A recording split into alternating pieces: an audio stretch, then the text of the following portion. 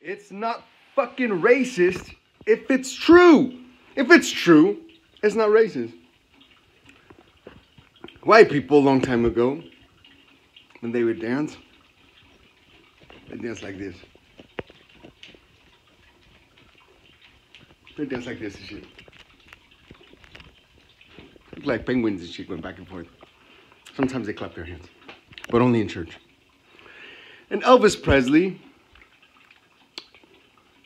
started copying black people's shit. He stole black music. It's truth, it's truth. He started, and he went back to all the white people and was like, look what I can do. Look what I can do. Look what the black people show me. Hey, watch this, watch this. And then he started doing this shit. Before the white people, they probably had sex like that too. Oh shit, I just pissed off so many people right now. Before, they were like this. Right?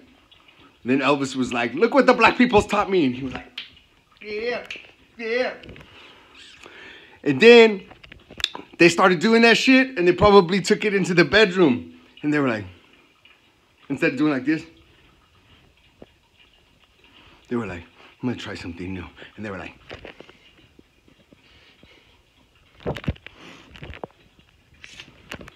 and the wifeys were like, oh my God, that's sexy.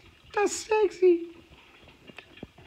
I'm just trying to say, it's not racist, dude. You get fucking mad at me, dude. Elvis is the one that stole fucking black music, all right? Homie, like, fuck, be happy, be happy. I'm not saying that it didn't feel good before Elvis.